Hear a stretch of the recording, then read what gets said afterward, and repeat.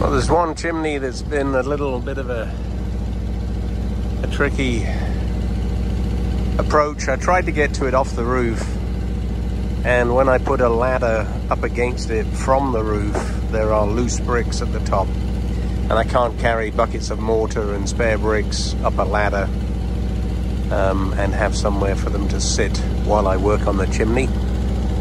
So the only real option here is to try the boom lift. It should be okay.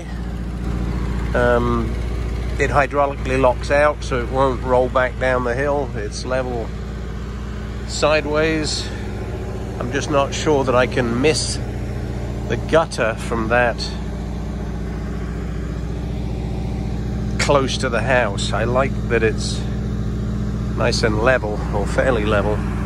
The trouble is I have to shoot from the pivot point, which is that big pin there at the top, over the gutter and get close enough to the chimney.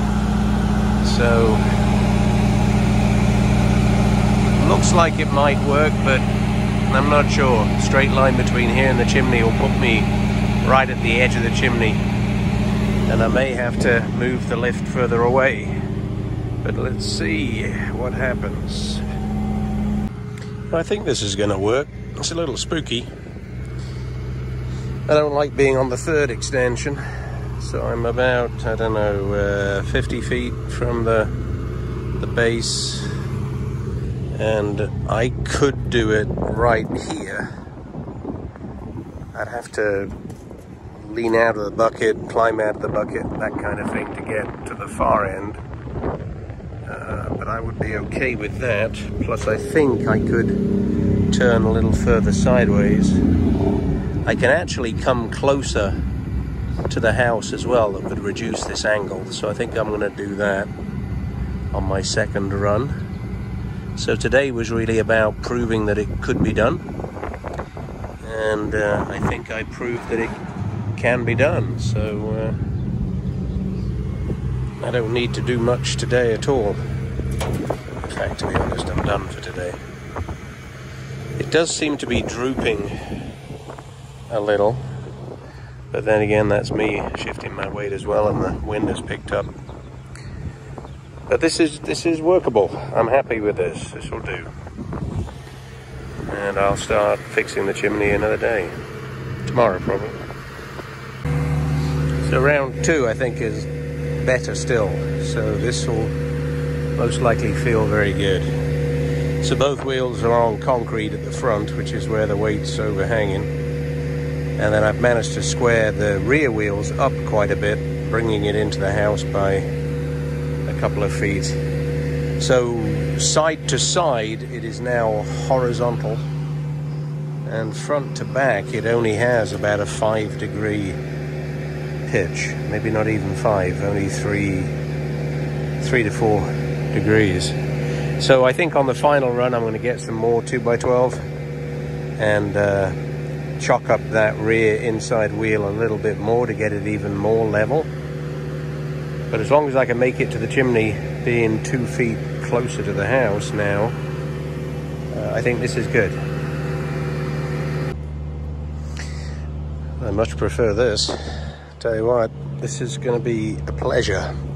I'm not overhanging the bucket. I can get to all 4 corners from sitting, should say standing right here, which is nice. Plus the entire bucket is over this corner of the roof. No, I'm not planning for that contingency, but if anything was to give way and I was to fall vertically, I would be hung up on the roof and not overhanging the railroad tracks. So these are all thoughts that go into the planning. I'm 6 inches off the gutter, so I'm not destroying it with my bouncing around. I'll have to check that to make sure that it doesn't droop when I'm actually up here working, because I'll be up here for an hour or 2 and sometimes things do droop a little.